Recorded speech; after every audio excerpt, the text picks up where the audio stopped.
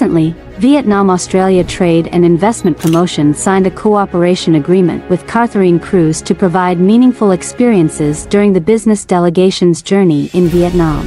This agreement also aims to explore the natural beauty of Ha Long Bay, one of the world's natural wonders, and its unique cuisine. Through the signing ceremony, Vietnam-Australia Trade and Investment Promotion hopes the Australian business delegation will have time to relax and unwind after their long business trip in Vietnam. Besides offering a luxurious travel experience, this partnership also aims to promote Ha Long and Vietnamese tourism culture to international friends, especially Australian businesses.